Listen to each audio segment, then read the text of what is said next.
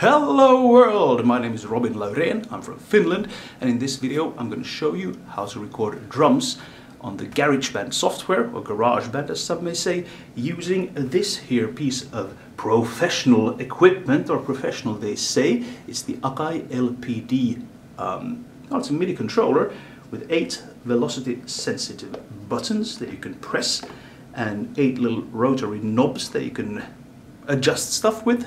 And it's a MIDI class compliant device, meaning that you only need a MIDI cable, a USB cable, plug it in here on one side and in the computer on the other side, and it should just work. So let's have a look at GarageBand.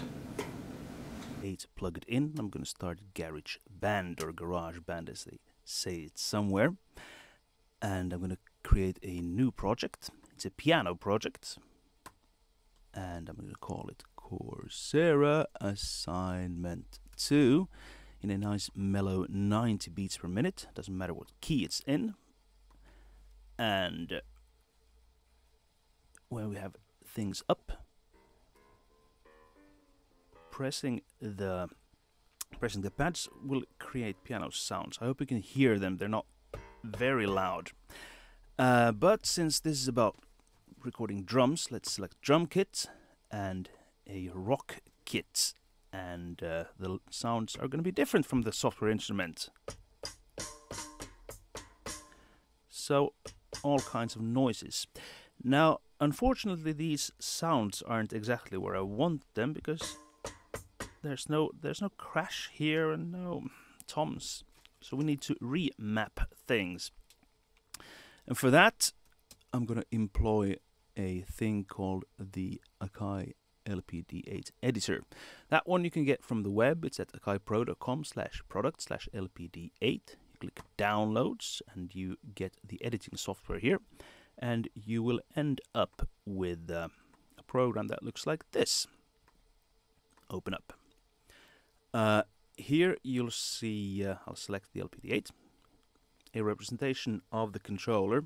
And you can see C1, C/1, blah, blah, blah, blah, blah. So these are the sounds of the buttons in order. And that's not going to make much sense. I'm going to go to the GarageBand and I'm opening up the virtual keyboard. And let's see if we can hear something here. Right, we got more drum sounds that we need.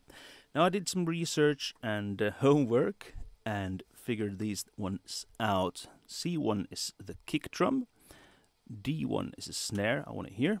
We got the 3 hi-hats of closed hi-hat at F#1, and the half open, which is at G#1. Also the fully open, which is at A#1. I got toms at G1 and A1. And I've got a nice fat crash sound at E2. I find I want to change these 2 knobs to CC7 and 1. And why is that? Well, we've got the standard MIDI control numbers, which says that number 1 is modulation wheel, which is not going to make much sense in a drum setting, but I'll have that for future. And number 7 is main volume, so I can adjust that one as well. I'll save it as preset number 1. Bang, it's up in the controller. I can actually have 4 different presets, and I can toggle these to anything.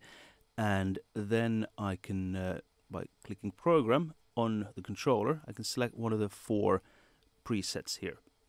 I can also send special CCs and program changes that you can see that are programmed here as well. Now, off to GarageBand, and hopefully we can hear some drum sounds. Yes, the bass isn't going to be much of a, or the kick drum is not going to be very bassy, because this is coming through the microphone from the laptop speakers. I couldn't get the sound routed otherwise. So, I'll engage the count in, and here we go.